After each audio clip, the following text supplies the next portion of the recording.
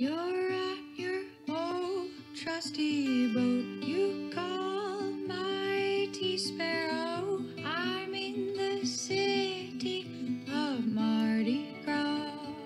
Welcome to the Sailing into Oblivion podcast. I'm your host, Jerome Rand, and this is where we sit down with everyday people who do extraordinary things. Hey, everybody, welcome to the show. Today, we sit down with Davis, who goes on some very interesting, far-flung fishing adventures. But I find out really that the fishing is only a small aspect of why he goes out and visits places like Cuba and Bolivia and other spots. It's to see the culture, to see the place, and to see nature in all sorts of different forms. So a really interesting conversation. It was fantastic to have him spend a little bit of his time here. Yeah, I'll get right into it. But before I do, as I always say, if you want to support the podcast, head over to Patreon. The link will be in the description. We're at the end of the month, which means that it's sort of payday, so to speak, for all of my patrons that I already have. I can't thank you all enough. It really makes a huge difference when it all comes to fruition like that, and it's grown this month quite a bit. The podcast as a whole has grown quite a bit, and I have everybody to thank, from every listener to every Patreon person to everybody who comes and sits down on my show. So thanks also to everybody who writes in, because I really appreciate all the input about sales, marinas, all that other stuff. It's kind of like becoming my own little reference area. So if you want to reach out to the show, head over to sailingintoOblivion.com and click on the podcast section, and you can contact the show from there. Without further ado, here is my conversation with Davis. Welcome, Davis. Welcome, Jerome, to the podcast. This is such a treat. Well, after seeing you the other night and just barely delving into Cuba and the fishing trips and all that sort of stuff, I think we ought to just pick right back up and talk about Cuba. Well, it is. Thank you for having me, first of all. But I have to say, and I've been lucky enough. I've been really fortunate to have done some pretty interesting fishing, throughout my 40 years or whatever of doing it. But the one place that I've always found myself going back to, which I don't do very often, is Cuba. And it's really because, at least in my opinion, and I think it's an opinion shared by a lot of people, one, from a pure fishing perspective, I think it's got the best variety and volume of, saltwater fishing, reef flats fishing in the world. Do you think that's mostly because it's kind of been such a hard place to get to for all these years? Yeah, I think that's part of it. Although what's funny about it, Jerome, and I keep having to get this into my head, is that you think you're going to this sort of exclusive, unavailable, inaccessible place. Yeah. And it really is the case for only Americans. Everyone else in the world can go there and has been going there. Oh, really? I guess I never thought of it that way. Yeah, and neither did I really. I mean, the Europeans, the Canadians, the Russians, whoever, they're all free to go there. It's just really the U.S. by and large that's not able to do that. Not that that's a small market, don't get me wrong. But, right. Well, we're pretty close by. Yeah, and we're very close by. But I think also, and this is part of what I was going to say about how complicated Cuba strikes me as being, is that they don't, where we typically fish is called the Garden of the Gods, or Jardín de la Reina, which is about a 850 square mile national park. Oh, wow. Okay. Off the southern coast of Cuba, a little bit, sort of east central off the southern coast. Yeah. And it's a particularly well managed fishery. The Cubans outsource the management of it through a contract with a company called Avalon, which I believe is an Italian company. and you sort of have this idea that the Italians, can't manage their way out of much of anything, but they do a Hey, I terrific. might have some Italian listeners, And you I know. and I say that in the most endearingly complimentary way because there's no people I'd rather spend an evening with than the Italians. Yeah, So right. they're just a really uh, uh, fun folks to be with. But they do a terrific job managing this thing and managing the number of boats that go in there, managing how much pressure it gets. They divide that park up into 3 sections and basically only allow a handful of skiffs in each of those sections through the course of the season, which is basically, I mean, you can fish pretty much all year there, but the real peak season is early spring to sort of early summer, Oh, okay, okay. So the fishing there, I just maybe because of that managed pressure, they don't do really. They don't do any spin fishing that I can determine in that neck of the woods. It's all fly fishing. It's all fly fishing. Oh, Yeah, okay. Well, I and know a lot of the flats guys that were down in like the BVI and yep, stuff. That was sort of the way to go. Was right. And almost all of it is catch and release, unless you catch a snapper and looking for a meal. And we ate a lot of snapper on the boat. right, right. But the barracuda, they're edible, but you don't really do that. And the tarpon aren't edible. The bonefish really aren't edible. Yeah, The yeah. permit aren't edible. They're just mostly sort of trophy fish They're and just great, terrific fighting yeah. trophy sport fish. And the trifecta is again, you told me the other night, but Yeah, I it's forgot. bonefish, tarpon, and permit. And permit. And you try and get all those in one trip, right? And if you want to make the super slam, you add a snook into that. So Oh, the snook okay. is the super slam. So anyway, I love the fishing there, but equally importantly, and to me, fishing isn't just about fishing. It's about the adventure and where you're going and what you're seeing and how different and new is it for you. And Cuba always represented a very unique,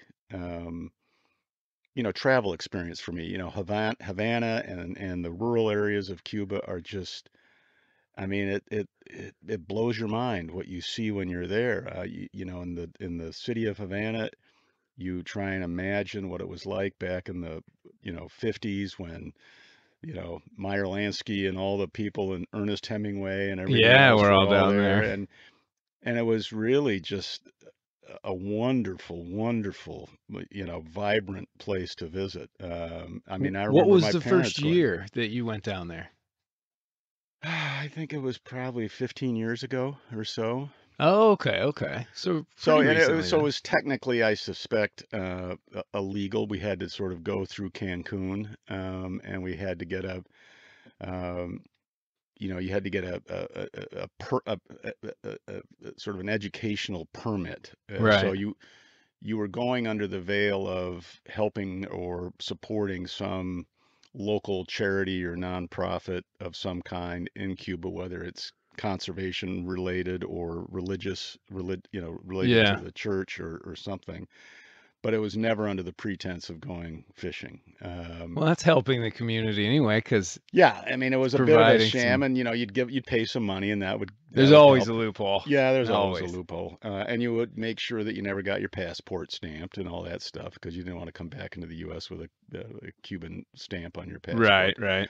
And again, it was really the U.S. that didn't want you there. It was not so much Cuba that didn't want you there. So it Yeah. was more protecting yourself from the U.S. Treasury. But anyway, Havana, you go You want there. to move the mic just a Yep. little closer? There we go. When you go to Havana, you're immediately taken by how stunningly beautiful the architecture is. Yeah, you were saying. It's just beautiful, beautiful, sort of Gothic, European architecture, and yet it's all degrading. I mean, it's not well maintained, and the infrastructure is degraded and outdated.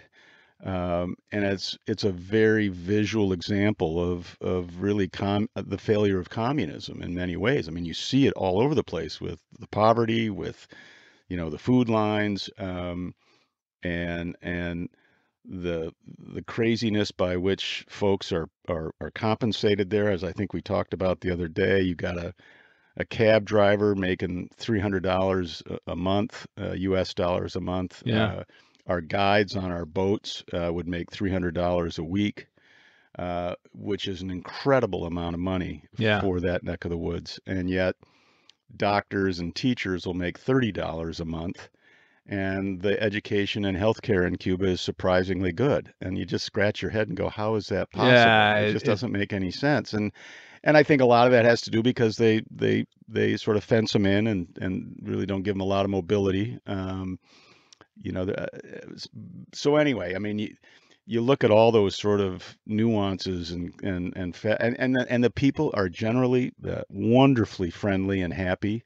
I've found that throughout the entire Caribbean. Is that right? Yeah. Oh yeah. Yeah, I think it's pretty prevalent throughout. And the people are happy. They welcome and jump at any sort of opportunities to, make a business for themselves. The paladoras, which are the sort of privately held restaurants, are trying to get it going. And, there's small little examples of entrepreneurialism going on there as they slowly sort of have loosened some of the reins. But by and large, it's still a very restrictive, closed, controlled environment. Yeah.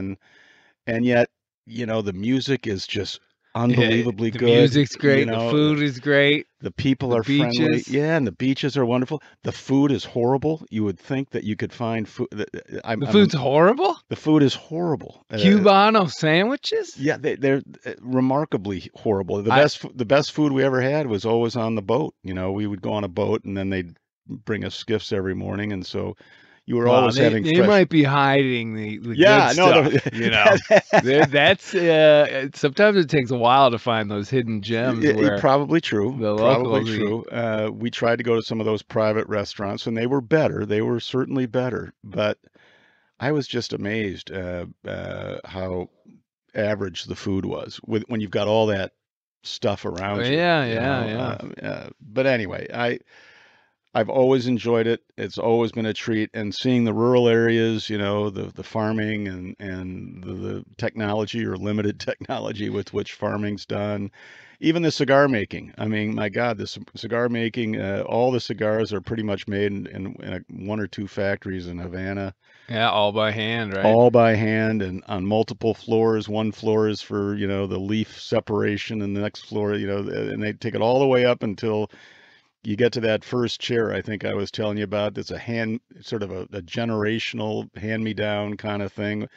The guy who gets to make the last lick or the last wrap on the cigar is a very it's like the first violin in an orchestra. Yeah, well, it's got to be perfect. That's perfect. And they crank out something like, I don't know, 1,000 cigars or something like that a day or something. Wow, it's pretty cool to see. So anyway, it's an adventure, and it's an experience, and it's one that I really enjoyed going back to. I probably have been there 8 or 10 times, and I've never been any place 8 or 10 times. Yeah, because you sort of jaunt all over the world for these places. There's a lot to see, and there's a lot of places where you want to go and try different things, new adventures. But Cuba sort of always kept tugging. Well, and it's a big country. I mean, I think it's the biggest one down in the Caribbean, isn't it? By far. Could be. So you're not always going to the exact same spots, are you? Pretty much we are. Really? We may get there a little differently. That the Garden of the Gods, that national park there is other places to fish, but that is the area that is really the most productive. Well, I would assume the north coast of it gets the north swell, and that's a good point. The east side's going to get the trade wind. So that inner sort of harbor, which is huge, I'm assuming that's where you're talking about. It must be. And you can get there different ways now. It used to be you always had to go to Havana, and then you take like a 6-hour bus ride to Jucaro, which is where the boats were. Oh, that's where you get to see the countryside and everything. Yeah, so that's where you'd look out the bus window and just see the countryside. And it was just... I always love that. Oh, it's love the best. That it's part the best. Any travel. But lately you can now fly into Camagüey, which is, sort of the capital of one of the provinces down more east from Havana. And where are you flying from now? Well, again, it goes kind of up and down in terms of how in terms of the access. You know, Yeah.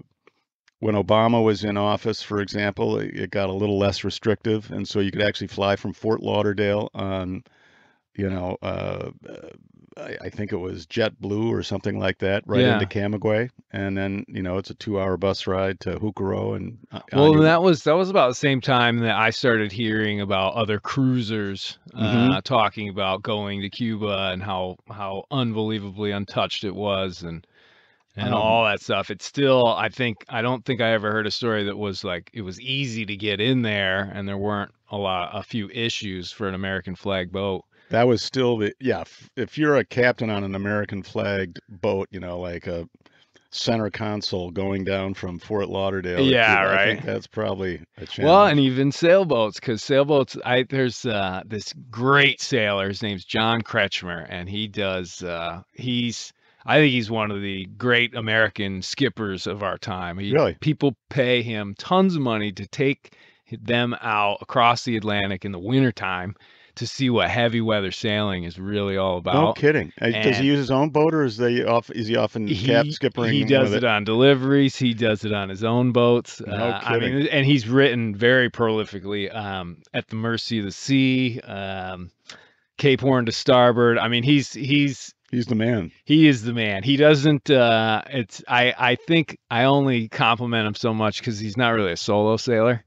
So he's in sort of a different, thing. But I think I tip my hat to him because when you take other people on the boat, that's a heck of a Yeah, lot more you bet. responsibility. It's one thing to just go out there by yourself and if something happens, and he's been doing this for years, but How old a guy is he? he's got to be mid to late 40s, I think, Oh, probably just a little older than I am. I could be way off on that. He might be in his 50s, but I'm going to give him credit. yeah, okay. Yeah, but there's one book where he talks about going down to Cuba to pick up a boat, and he has a VHF radio in his bag, and that causes this huge amount of trouble. And they're like, "Why do you have that VHF? And why do you need a radio?" And this would have been probably like late 90s, Yeah. maybe something like that. But yeah, I don't know. It seemed like it was this ultimate destination for a while, but I never heard of just a nice, smooth, easy in and out. And Well, that was pretty unusual. Normally, we would have to go through, some go through Toronto, Cancun, Nassau is yeah, another entry point. So yeah, that was an unusual period where the very first time I went, we went to Cancun, I think I mentioned, and we got on these old, Russian jets that, commercial jets that flew. I really. mean, it had the wooden, toilet seat and Oh my gosh. all the overhead lighting and everything else, and flight attendant buttons and everything else was in Russian, Oh, that must have been kind of and cool. A little worrying, they but had no cool. overhead compartments that were closed. They were all open, with Yeah. just strings sort of holding everything up. And they would spray dry ice or something to cool the plane down, so it was always filled with it. You almost felt like you were at a Def Leppard concert or something like that. But God, it was yeah, it was a little nerve-wracking. I can't remember what the names of the planes were, but they were Oh, very that'd be old. interesting. Yeah. Jeez. But no, I would recommend any, even if you're not a fisherman, I would recommend. And people are doing. I've got some friends who have biked there for a couple of weeks, where Oh, yeah, yeah, yeah. Do they'll like do big road bike bike, yeah, tour, big right? bike, across the island. So any chance you can get to Havana and or get to the outside of the city, Hmm. it's pretty neat, and you just wonder how it's going to evolve. The Russians have sort of given up a lot of their support. They can't afford to. You look at the Russian embassy, and it's kind of degraded, and Yeah, yeah. you just wonder how sustainable it all is. I mean, obviously the Castros have given up power, and they've passed it along to one of their deputies, and it's going to be interesting to see. There's a continuing and growing sort of itch from the people there to be allowed to you know, join the rest of the world, so to yeah, speak. no, it seems like that. So But there is, I always think of, and I've never been to Cuba, but like we said when we talked before, Dominica hmm has a lot of similarities, I think, and it's untouched in a lot of ways, I think, because it doesn't have the typical big sandy beaches and protected harbors for boats and great areas for big resorts and such. And so it's always, and it's super mountainous, really, and it's essentially sort of gone unnoticed, whereas its neighbors Guadeloupe and Martinique have exploded with, development and all that sort of stuff, and people come in and buy huge swaths of the island. Dominica's just relatively stayed the same. And when you go to and is Roseau, the that largely capital, because it's just maybe viewed as not as attractive? I mean, without the beaches and all that stuff, it's not. yeah, It doesn't fit the criteria. I guess. I mean, when I'm in there, I stay in the harbor of Portsmouth, and it's just a half moon bay, few miles across, and it's the only inkling of protection. Now, if you get a north swell, the boat's going to be rolling and rocking like crazy to the point where you almost leave and have to go somewhere No else. kidding. And that's, compared to a place like Guadeloupe or Grenada or any of those. I mean, you've got a million little coves and inlets that you're super protected, and they sort of give birth to these little harbor towns and all hmm that. Well, in Dominica, yeah, it's definitely different, but it in some ways, I think that's what's kept it such a unique spot, where you can go there and you really get the feel for what the Caribbean used to be like. Wow, And you're making me intrigued to want to oh, visit there. it's and it's Is the one of fishing any those. good there? You know, They do a lot of like local fishing stuff. They do a lot of whale watching because the sperm whales I bet there's probably pretty good breed. sport fishing. Maybe for Oh, I wouldn't doubt it. for marlin or The hard part is sailfish or there's no real big harbor for any of these boats to stay. got it. So even in Portsmouth, there's one dock, which is the customs dock, hmm and that's pretty much it. I guess there's one teeny little other dock, but the idea of having a big pier with a bunch of fingers and a whole bunch of boats like tied up to it, Not going to happen. it's not happening. And Done. I think they've talked about wanting to do that, but I mean it's a pretty drastic infrastructure sort of thing. And I believe they traded the rights for their fishing grounds to the Chinese in exchange for infrastructure like roads and things like Huh. that. And because they get blown out pretty hard.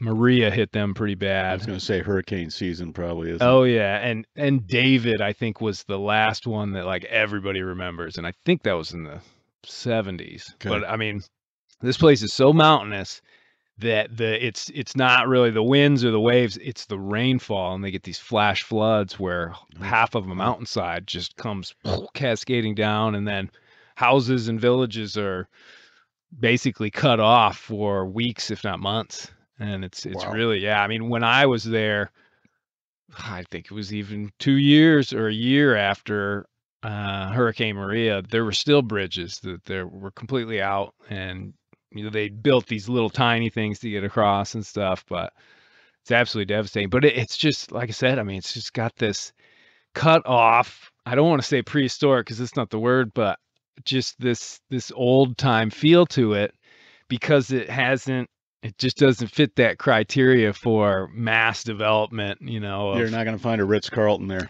no, definitely not. I mean, there are a few hotels that have seemingly popped up that seem to be pretty empty. And I think the word on the street down there was that a lot of them are just like sort of tax haven sort of things that people are. Park their money. Yeah, I mean, I was down there at one point, and there were some pretty bad riots. They had burnt down some buildings. What's the structure of government, or do you have any idea? It's definitely, they have elections. Gosh, I want to say you see them when you're there during that time. It's either the blue or the red, kind of pretty much like here. Is it French or is it Oh no, it was English, and English? then I'm pretty sure they're just completely separate. But Okay, under no colonial or right. And when I was there years ago, they were still from what I understood, the guy who was in charge, had to have a huge set of like bodyguards all the Yeah. time. I mean, it was just really corrupted sort of Yeah. sort of Well, and I think place. that's what frustrates a lot of people in Cuba too. I mean, there's no shortage of corruption there too. And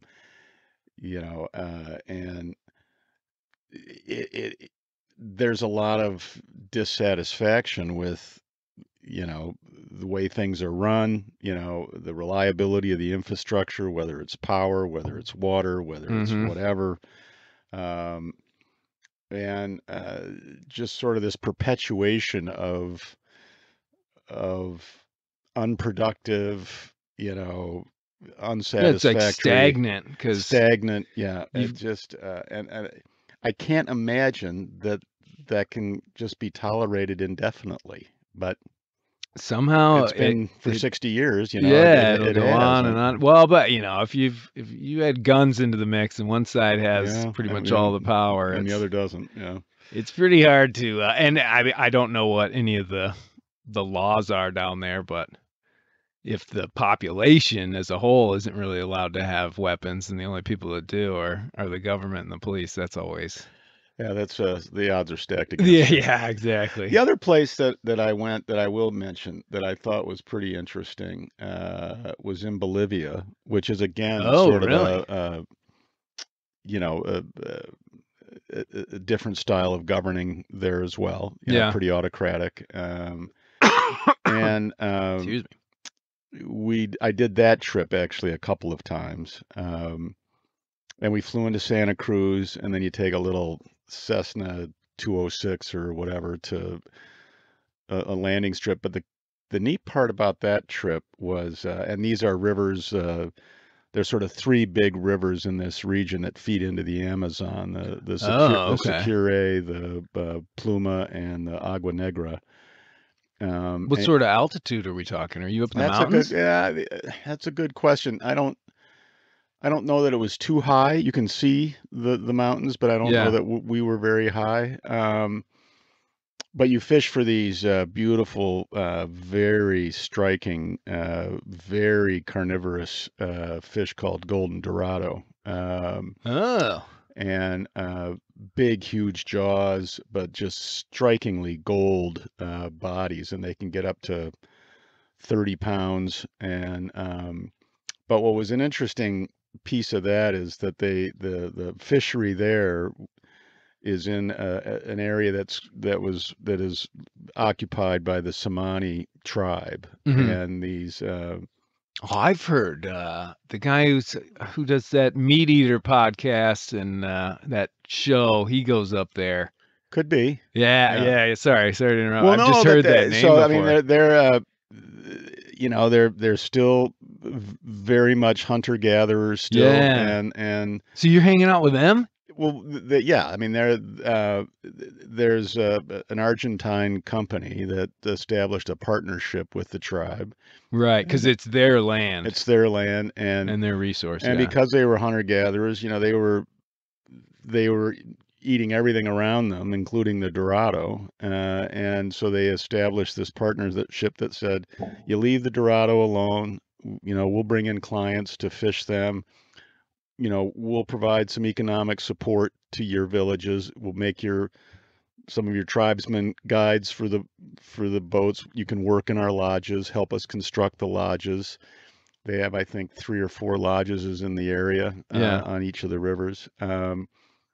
But to watch these natives in their element, whether it's being able to hear the plane coming in 5 minutes before I can hear the plane coming in.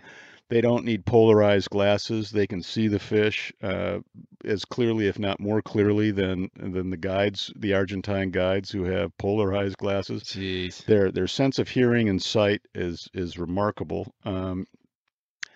They make all the canoes that you're in, and they pull them themselves. They never wear shoes, and their feet are really tough, remarkably Oh, I'm tough. sure. I'm And sure their toes are spread oh, out I've like got pictures fingers of it. almost. I mean, they almost look like hands. I mean, they're Yeah, yeah, just yeah. incredible Well, if you're bouncing around on rocks all the time all the and you have to time. grip them, And they yeah. make their own bow and arrows, and they will shoot these sabalo, which are the bait fish for the dorado. Anything that moves, they're going after. Yeah. I'll never forget this story or this moment when me and another guy, we were in the canoe going down the river, and there's the Argentine guide, and then there's either one or two Somalis with you, Hmm. steering the boat and guiding. And there were two white storks sitting up in a tree, and this guy in the back of the boat saw them, and he had this little. It was not very big, but it was like a 22 rifle, but it was all put together with chicken wire, and I mean, Yeah, you were yeah, amazed the yeah, thing even worked. And this right. boat's moving, I don't know, down the river probably at, I don't know, 5 knots or something like that, or maybe Yeah. not that fast. And just on the run, shoots this stork in the tree. The stork opens its wings and they just get fixed because he's obviously, you know, Already dead, yeah. yeah, and he just crash lands into the beach across the way. The spouse, apparently they mate for life. The Yeah. spouse comes down to join the stork and stands next to the fallen stork, and they take out that stork and bring both storks into our canoe. And by the next day, everything in that stork was used except the feet. I mean, they used all the Jeez. feathers. They ate all the meat. Oh, heck yeah.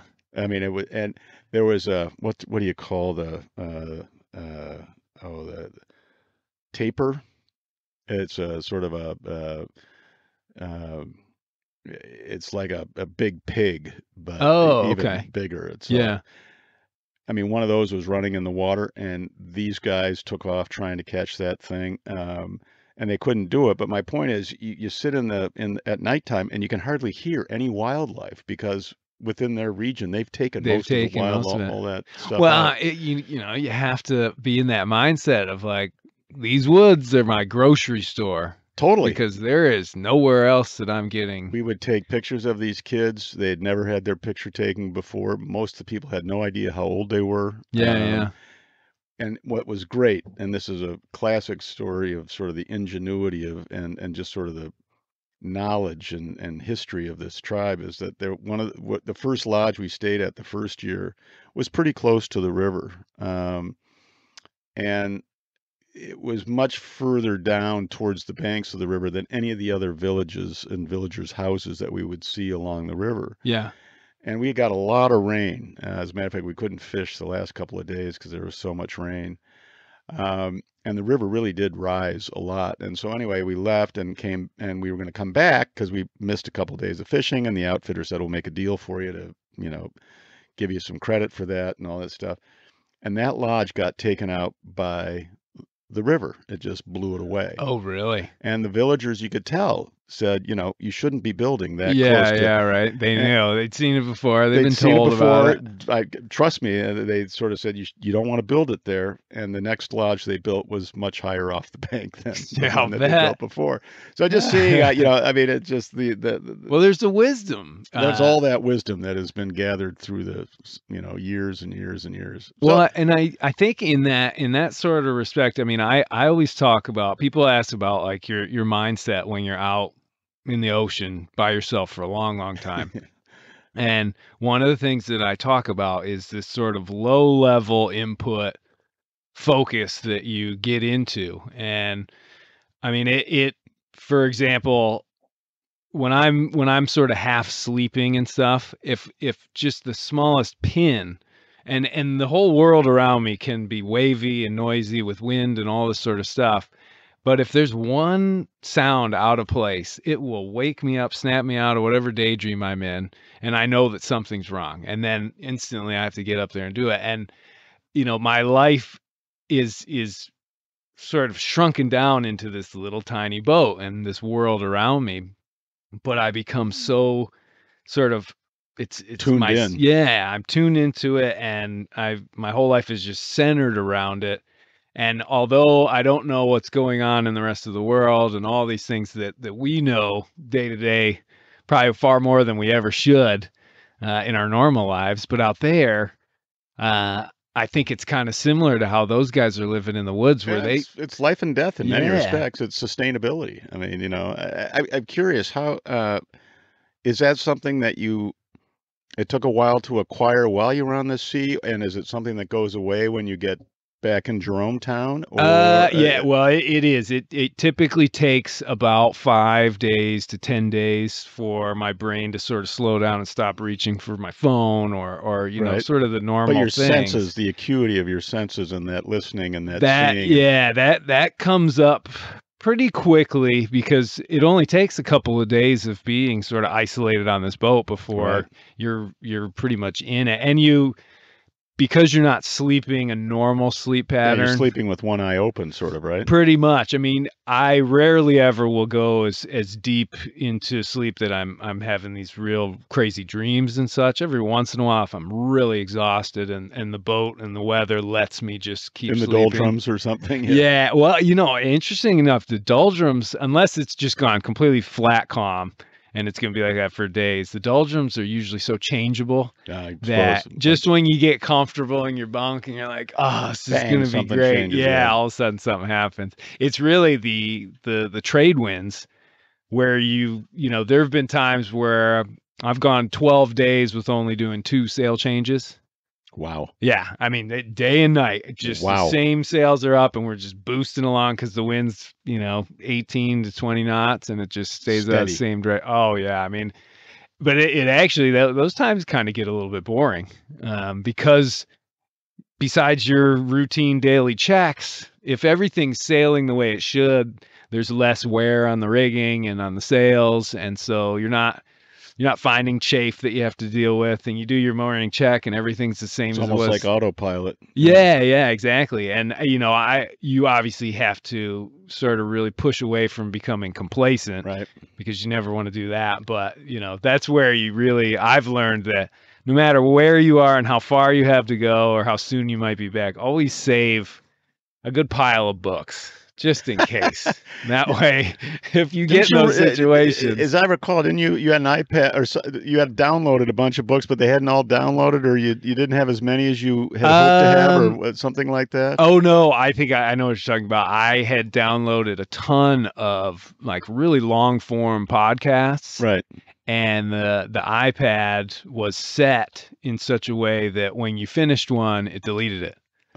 And, I was out there for so long, 271 days, I listened to the remainder of the ones that I had, because I caught it after about 2 weeks, because I went back. Because there's a lot of times you turn something on and then you have to go and change a sail, so you don't actually hear the whole thing. And so I went back and I was like, where's that podcast? It was actually a radio lab called the Rhino Hunter. I don't know if you've ever heard that one, but it's mind-blowing. It's about trophy hunting in Africa. And, well, it's basically the guys, not to go off on the tangent, but like he says, without me going over there and doing this and paying, $250,000 to do it, all these rhinos are going to be dead. Right. Because we're paying for the protection of the rest of these. And I mean, there's a whole lot of, there's 2 sides to all that. Yeah, but interesting side to the story that doesn't get told very much. Oh my gosh. Well, it really is incredible. It's, shoot, I don't know what number episode it is, but it's Radio Lab and it's called the Rhino Hunter. And it was one of those things where it opened my eyes up. I was like, oh, I had Never no thought idea. of it that way. Yeah, it's like, holy smokes. And with this case, I guess with these rhinos, and I don't know if they were black rhinos or what, but I guess once a male rhino gets to a certain age and it can't reproduce anymore, they become very violent and they start just trying to kill other rhinos that can reproduce and all this stuff. And so it's kind of like they need to get rid of the thing anyway. And I don't know. Like I said, I don't want to get off into the weeds. Well, no, but I do find it interesting when you're on that boat having to, and I saw that with these Somanis, their the acuity and sensitivity of their senses was just remarkable. I mean, I couldn't even imagine. I mean, I'm up here just in Jeromestown, like this morning. I'm up right around sunrise and such, and there must have been 6 or 7 deer that walked by. Squirrels are ripping around all over the place. But even that, I don't think I'd be able to survive out here. I'm sure one of those guys probably could. Like if that house wasn't over there, I don't know. I don't know if I'd be able to do that. I Well, know I couldn't do it out at sea. I don't think but you're raising it in terms of connecting it to your time on sea, and it's interesting how your brain adapted immediately because it's seriously life and death where you're out there. That's true, You know, yeah. your senses had to be heightened because you missed that pin drop, or because that may be a linchpin or Oh something. yeah. You know, I mean, it carries a level of importance that isn't the case when you're in Jerometown. Right, no, exactly. Here it's pretty luxury Yeah, for I'll being attest in to the woods, that. yeah. You're very lucky. Well, there was a point. It was so in the Southern Ocean. One of the things that happens, obviously you get these big storms that roll through, but there are all these low pressure systems, and when it passes, then you typically are becalmed, but you still have really big rolling swell for Yeah, a it's like any while. front that comes through here or whatever. There's usually a But calm after it. to the next degree as far as what's left over that you have to deal with, and normally you would leave your mainsail up and let it slat so that the boat at least stays pretty level. If you take that down, you have no sails up and you're in 12 foot swell. Can't imagine. I mean, we're talking 30 to 40 degrees both ways, and everything down below, no matter how tight you store it and all that stuff, it breaks free and starts rolling around and doing anything. But I can remember, letting it go for a little while. The mainsail would slat, and there's a big stainless steel track that runs on the mast, and I would hear these little heads of these rivets when they would pop off and hit the deck. And I mean, we're talking a tenth the size of a penny. Yeah. Right. And made out of, I think they were stainless steel, but they were really thin. And that's how sort of acute you get. Which means your mainsail is. Oh, it's basically every time, because Sven built that thing so strong that every time, it would flap from one side to the other because it wasn't stretching at all. It was all that force, that pressure and force on that straight on that track. Yeah. So everywhere where there was a little slide that was connected to the sail, that's where it would pop them off. And would they? So did you have to fix that or just reattach it? I think I put in a few new rivets that were a bit lower down.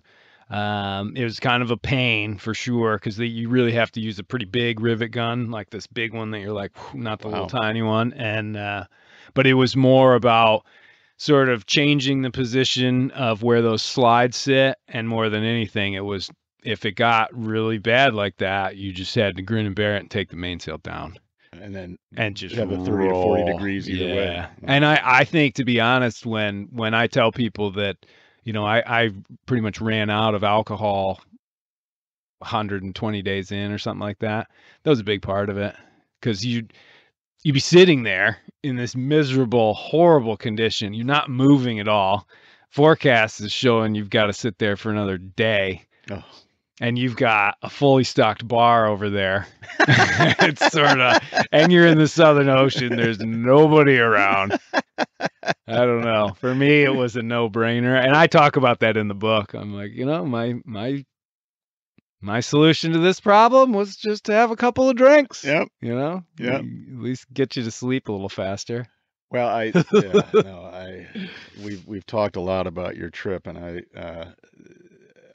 I just can't fathom all that you had to adjust to, adapt to, manage. Whether it's the loneliness, whether it's the risks, whether it's the your own hygiene and health. I mean, wearing layers and layers of those clothes. Oh, it's filthy. I mean, it just.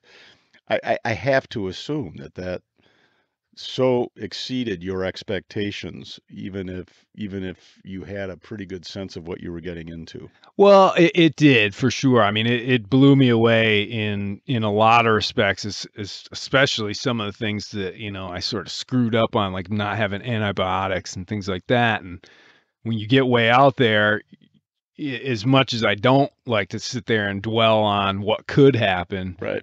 you know, the thoughts sort of, you start being like, geez, you know, I don't have a lot of food left, or geez, I don't have, like, if I get cut and it gets infected, I don't know what I'm going to actually do. And, you know, And you can get focused on that pretty easily if you're not oh, careful. twist your I brain mean, right up. Well, and that's, you know, that's one thing that I was fairly confident that my brain would be able to handle the solitude.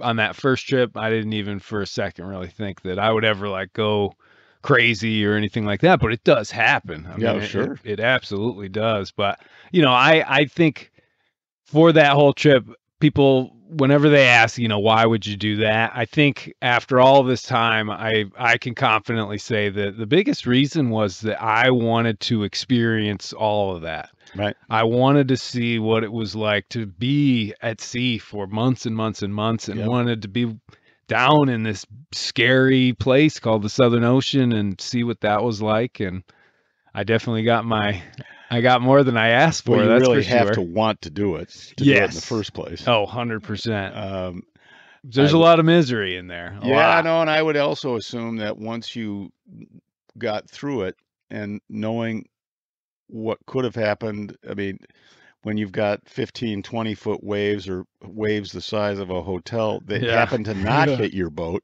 Mhm. but could have hit your boat.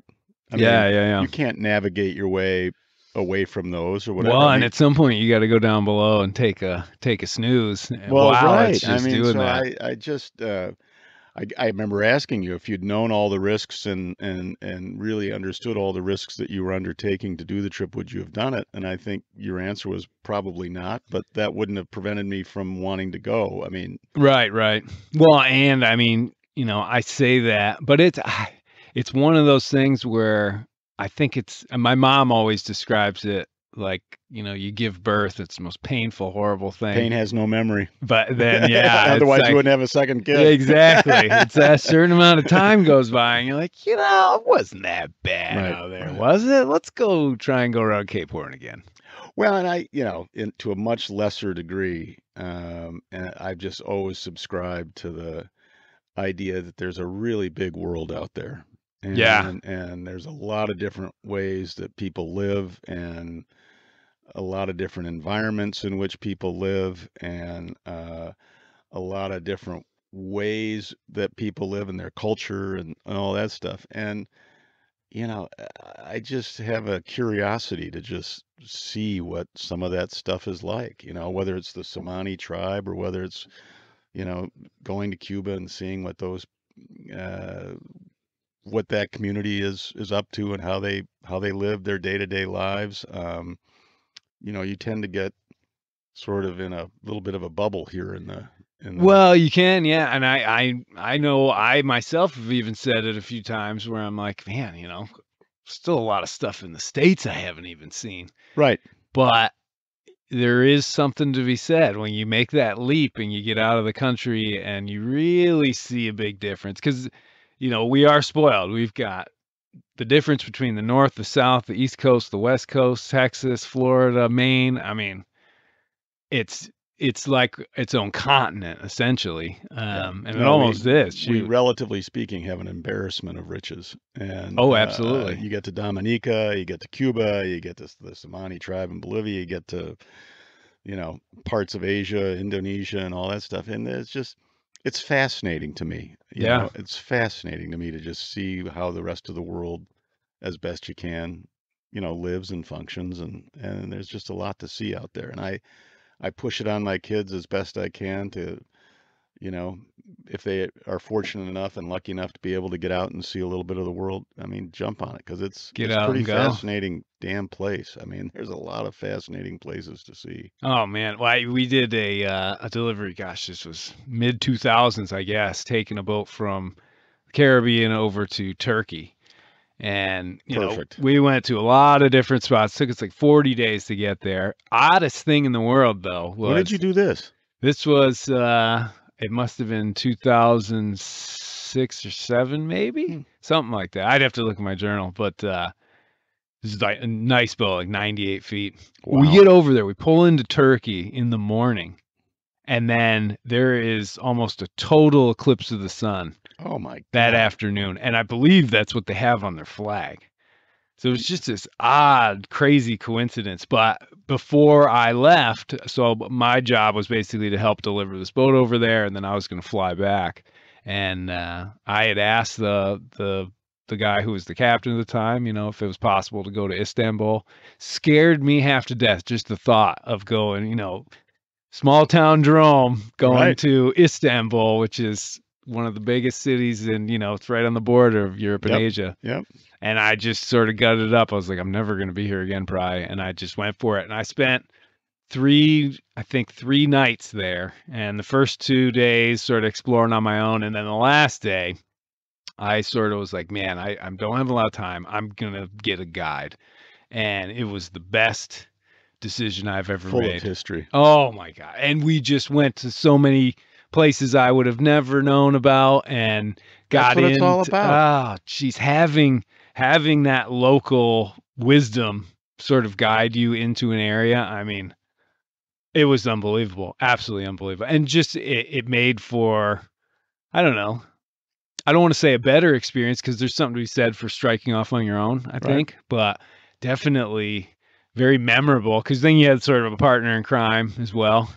Well, but a place like that is just so rich in history that, oh my The God. Blue Moss, when I turned the corner and saw that for the first time, I mean, talking straight out of like Star Wars, like Yeah. unbelievable. And the size of just the sheer magnitude when you walk into these mosques. And the pillars are bigger around than this tent that we're sitting in.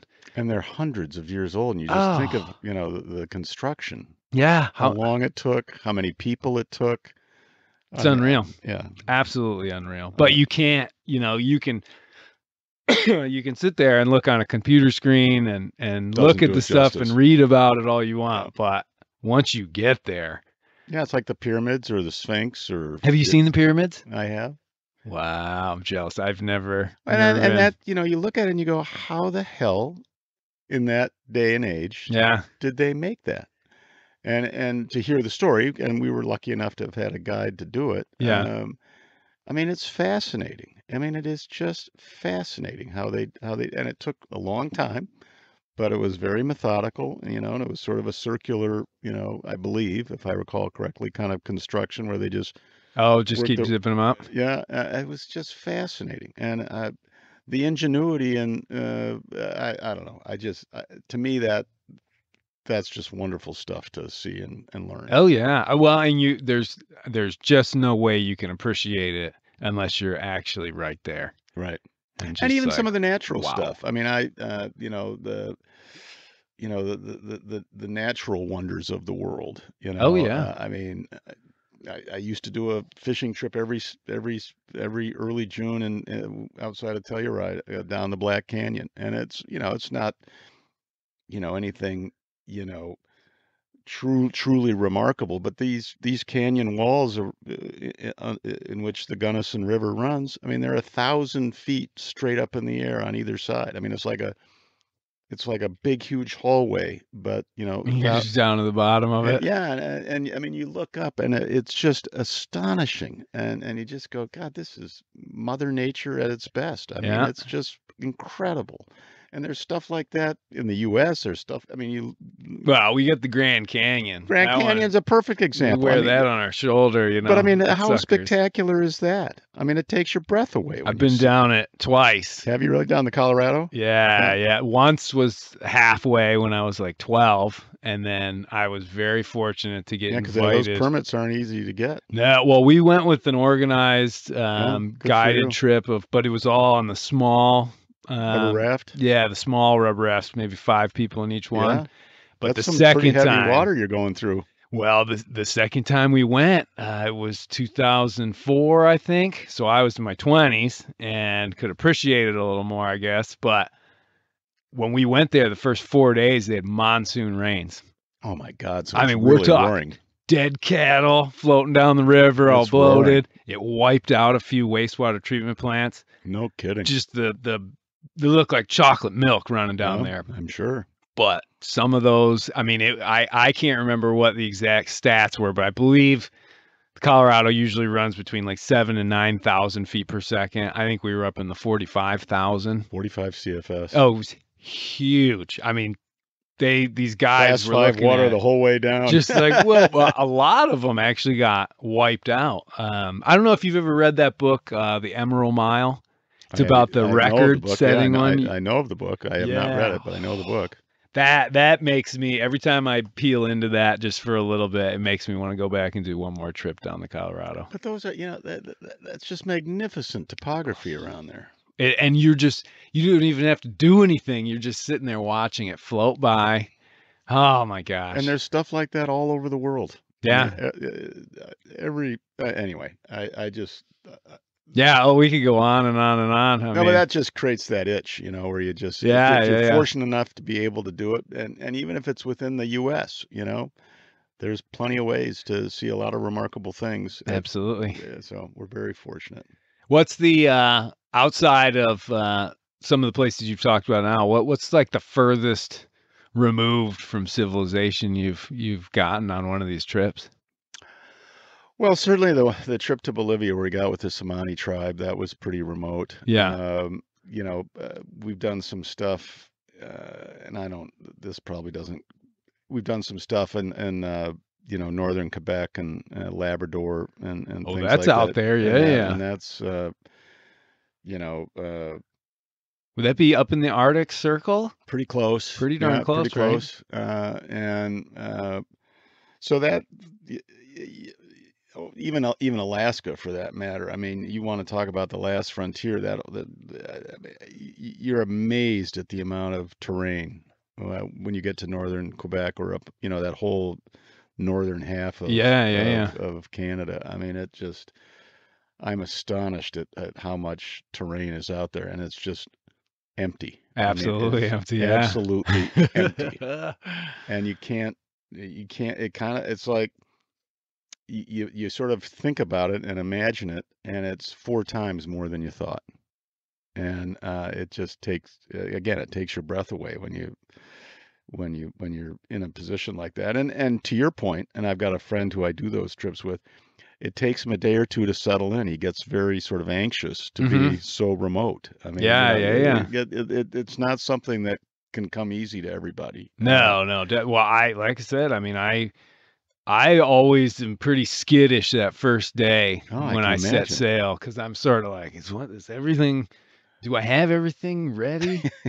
Nothing's leaking, right? This is working, right? Because pretty soon I'm going to be I'm going to be 100 miles away by tomorrow morning.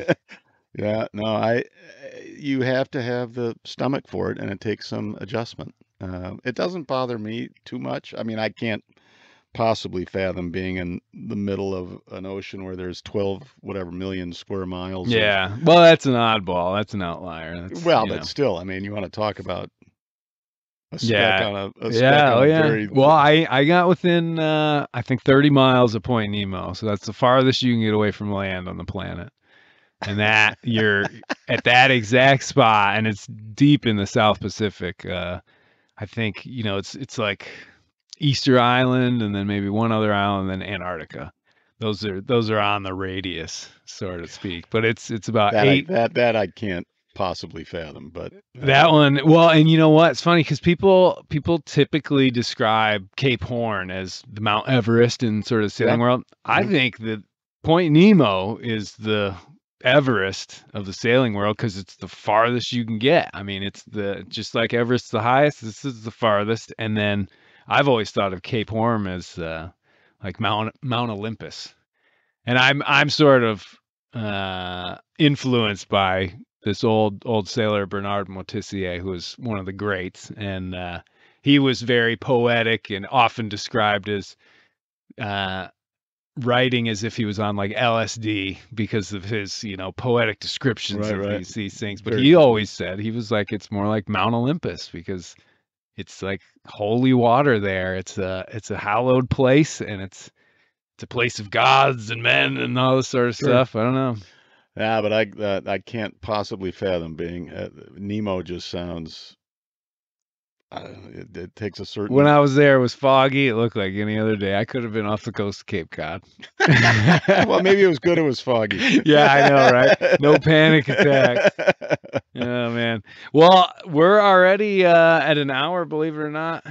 Goes No by kidding. pretty fast, doesn't it? It always is fun talking with you, man. Hey, it's my pleasure. I thank you. I always tell my guests that, our time is the most precious thing we have, more than anything other by far. And when you give me an hour of it, I'm very appreciative. Well, back at you, my friend. It's a treat, and thank you so much for including me. You're even thinking of me. I'm Hey, flattered and kidding me? I Cultured enjoyed. man as yourself, adventurer. Oh, hey, do you have anything planned for this winter? Let me think.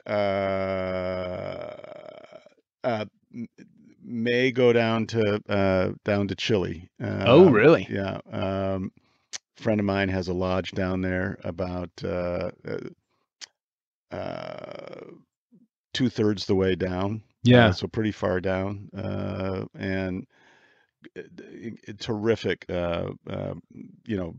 scenery because you're Yeah, oh right in the yeah. middle All the of the mountains Andes. and You know, everything, yeah. and it's these lakes are just beautiful, and the brown trout are huge So that's and what I always heard, big. yeah. It's a trout.